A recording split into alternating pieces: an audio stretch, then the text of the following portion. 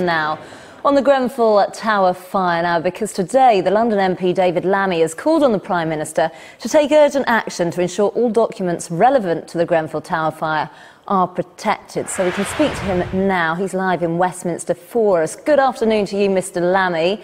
You've made some pretty strong claims this morning that some vital evidence in relation to the fire is being deleted. What proof of that do you have? Well, look, I was down at Grenfell yesterday. People are very angry. You've got to understand that if you've watched a building burnt down, you know that the cladding has been set on fire. You know that you've reported to the TMO that runs the building on many occasions that you believe there's a fire hazard, and you've been badly supported by the local authority, that trust is low. At the same time, there are contractors who dealt with the tower that had the tower on their websites, proudly saying that they had worked on the tower, and over the last 24 hours have taken off their websites the fact that they worked on the tower. The questions that were being raised yesterday is, what else have they got rid of? Have they deleted emails? Have they shredded documents? There's a police investigation. The police have powers under the Police and Criminal Evidence Act to go in to seize computers, emails and documents. People want to hear whether that is in fact happening. It's happened in other cases. It happened in the hacking inquiry where the police went into newspaper offices to seize computers, to seize documents. Is it going to happen in this case? How big is this criminal investigation that's underway? How big is the team? Is it well resourced? Those are the sorts of questions that people understandably were raising with me when I was down there. But do you have personal evidence that this is happening, or is this just something that you've been told about? And if so, what kind of information is being removed? It's not for me to determine what that evidence is. It's for the police. But let me be absolutely clear. People have lost their homes, and I have lost a friend. We believe it's a crime, what has happened. We have other major events in this country, and you get a rolling commentary of what the Met are up to. What are they up to in this case? What is Theresa May asking behind the scenes in terms of these questioning? Have they seized these computers? We know contractors are taking things down from their website. What else are they up to? That's what the public want to hear, and that's certainly what the families want to hear in this circumstance. It's not for me to go and look for the evidence. It's for people who pay their taxes, who rely on the local authority and rely on the police to do their job. Now, I know you've been personally affected by the fire, as you said yourself, but this is a very strong statement that you've made today. Are you concerned that this is perhaps making things worse, because tensions are already very high? Why is it making things worse exactly? Why is it making things worse? Well, this is a question I'm asking you. I mean, we've seen the tensions that are around the Grenfell Tower issue, of course, rightly so, but do you feel that this is something that might be making things worse? You will be aware, as a journalist, that there are other major police investigations. Let's say the investigations around terrorism. You get a rolling commentary from the police. We know, minimum, that 50-odd people have lost their lives.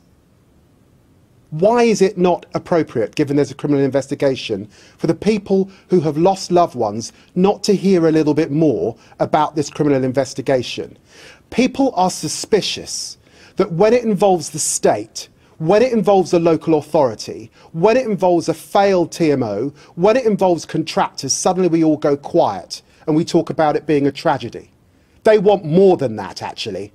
They want to know what really is going on. And they expect to hear that from the Prime Minister and others. That is not me stirring the pot. That is me speaking for some of the most vulnerable people in our society. And we know that there is going to be a public inquiry. That usually takes many, many months. Are you confident that people who are affected will get the answers that they're looking for from that? I hope they'll get the answers. It depends on who leads that public inquiry.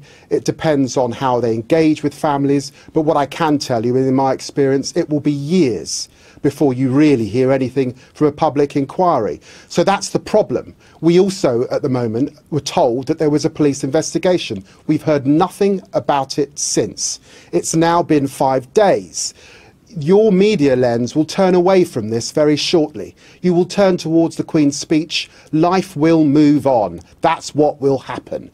The journalists will move on, and many of these issues will not be answered for a significant amount of time. So this is the window to act. This is the window to act and to hold people to account in circumstances where the vast majority of people think there's been something that amounted to gross negligence. The Chancellor said today that the cladding was banned. What's your reaction to that? Well, I'm not surprised. I'm not surprised. You know, my friend lived on the 20th floor. This fire started at 1. At 4 o'clock, she was still alive in her flat. What happened? Why couldn't she get out? Why did the fire spread from one side of the building across the other and upwards? Because of this cladding and because of internal combustion that was clearly going on inside the building as well. These are huge questions, given that residents were raising these issues on successive occasions. Not just once, more than once. These are huge issues, given the decision was made to clad the building so that people on the other side of it could look at something more presentable. So look, people are furious, and so they should be. You would be. If you were in these circumstances, housed by the state, expected to be kept safe in your homes, but not kept safe, told to stay in your flat, and then find yourself burnt to death. If that is not something that demands a proper criminal investigation as well as an inquiry, then I don't know what is. And if it is those two things, then I'm afraid what people want to hear is what is now happening behind the scenes on their behalf. OK, David Lammy, thanks very much.